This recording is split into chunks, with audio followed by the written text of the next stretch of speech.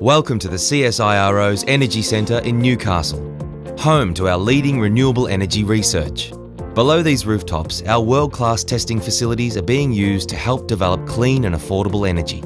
We have almost 300 kilowatts of solar photovoltaics, 1 megawatt hour of battery storage, and 5 kilowatts of wind generation.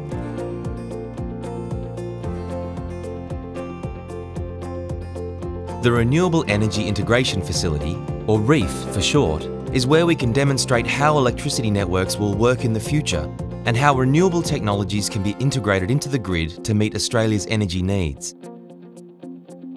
We can set up smaller versions of the electricity grid using real-world conditions to test the impact of solar and different energy storage options like batteries, and how these technologies can be controlled to create the most benefit. At the distribution board, we can disconnect the REEF from the grid and connect to different on-site power sources like solar.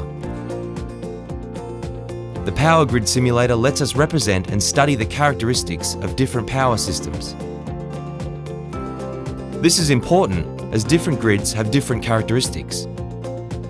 For example, the grid in outback New South Wales is very different from the grid in the Sydney CBD.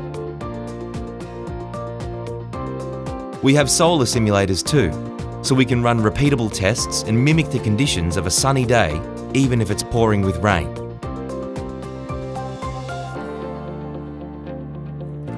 The inverters in the REEF can supply up to 70 kilowatts of solar power to be used on-site or exported back to the grid. Our gas-fired microturbines use natural gas to produce electricity. The waste heat can be used for other applications. This microturbine can generate 30 kilowatts of power, supplying power and voltage just as the grid does.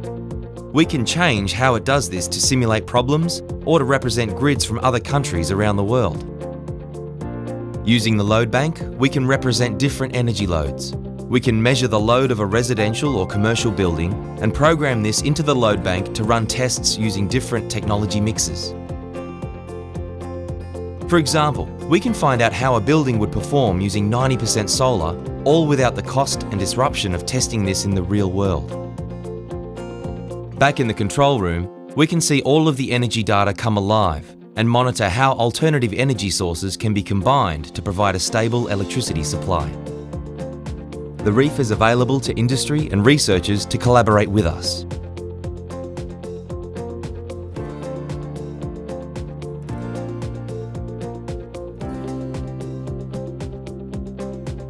Our Stored Energy Integration Facility, also known as the SEIF, is a real-world example of commercial energy storage.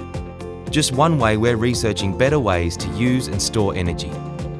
We have nearly 1 megawatt hour of storage, which is about 100 times the capacity of a residential storage system. We have different batteries on site like the Ultra battery, one of our own inventions, as well as lithium-ion and lead-acid batteries. We use stored energy during peak times to manage our electricity demand, or shift energy from one period to another. This helps reduce our demand on the grid and reduces our costs. We typically discharge the batteries in the afternoon, as this is when energy demand on site and the price of electricity is highest. We also use the batteries to increase the reliability of our solar energy, such as when cloud cover affects our energy output. The data screen tells us a lot, such as how much electricity we are using and how much we are generating from renewable sources, like the solar PV panels on the roof. It also tells us how much energy has been stored or supplied from the battery. The SEIF is available to government and industry to answer key questions like, which battery technology is best to use for which application? What's the best way to control this energy storage? And how long will these batteries last? And by testing new technologies on our own site, we know firsthand how they work. The SEIF includes testing of a lithium-ion battery system, housed in a 6-metre shipping container. Lithium batteries are a popular and well-known energy storage technology and can be used for an exciting range of applications, like electric vehicles and solar energy storage in your home. You'll also find them in many small devices such as laptops and mobile phones. The lithium-ion technology expands the range of batteries we have on site as part of our SEIF research.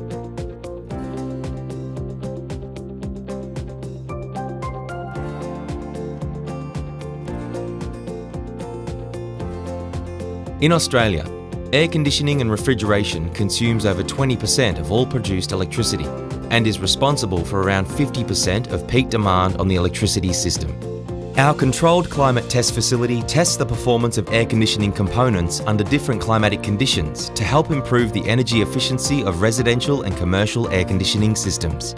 This includes testing commercial evaporative coolers, heat exchangers and desiccant wheels to determine how they perform in a range of climatic conditions, as well as new breakthrough components we have developed. These silver ducts are where two separate airstreams are created, hot or cold, or humid or dry. We can set a range from 0 to 90 degrees Celsius and 10 to 95% humidity to mimic real conditions from across the globe, such as hot and dry like you would find in the Sahara Desert, or hot and humid like you would find in Darwin. Why do we do this? Because we can push different technologies to the limit to see what works best and how to make improvements to help reduce energy use and costs.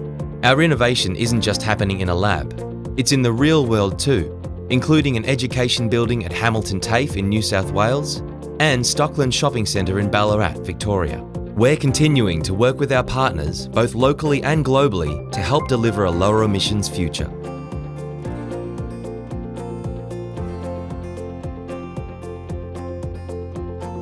Our National Heating, Ventilation and Air Conditioning (HVAC) Performance Test Facility may not have a jazzy name, but it performs some impressive research to evaluate conventional and solar-powered air conditioning systems.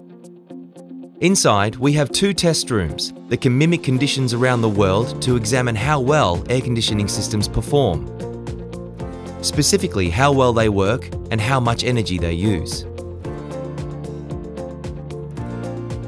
This information can be used by consumers and government or by industries to understand and improve product performance. The system under test can be powered by different solar, thermal and photovoltaic panels on the roof, or electricity from the grid. We also have solar dish collectors that concentrate the heat from the sun at temperatures up to 500 degrees Celsius, store it and use it to power thermally driven chillers. By testing these systems in a real-world environment, we can evaluate performance before the technology is used in the field.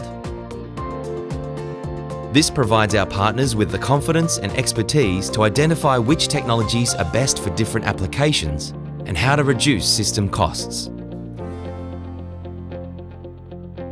At the CSIRO Energy Centre, we are leading the way in energy efficiency and electricity grid integration technologies. We are playing a critical role in helping to ensure all Australians have access to clean and reliable energy now and long into the future. Our facilities are available to industry, such as manufacturers and energy suppliers, as well as government and international partners for collaboration, and to help deliver solutions to our future energy challenges.